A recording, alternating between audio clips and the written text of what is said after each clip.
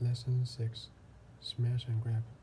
The expensive shops in a famous arcade near Piccadilly were just opening. At this time of the morning, the arcade was almost empty. Miss Taylor, the owner of a jewelry shop, was admiring a new window display. Two of his assistants had been working busily since 8 o'clock and had only just finished. Diamond necklaces and rings had been beautifully arranged on a background of black velvet. After gazing at the display for several minutes, Miss Taylor went back into his shop. The silence was suddenly broken.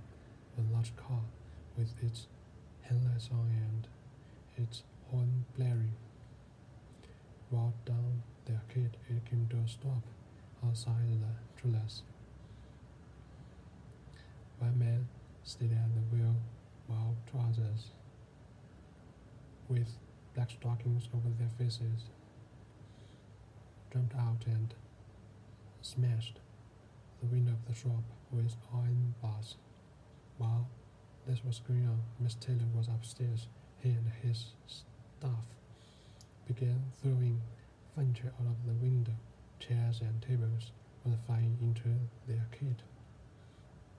One of the thieves was struck by a heavy statue, but he was too busy helping himself to diamonds to notice any pain.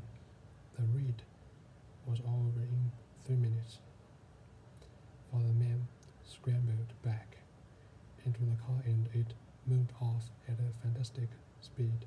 Just as it was leaving, Miss Taylor rushed out and grabbed it, throwing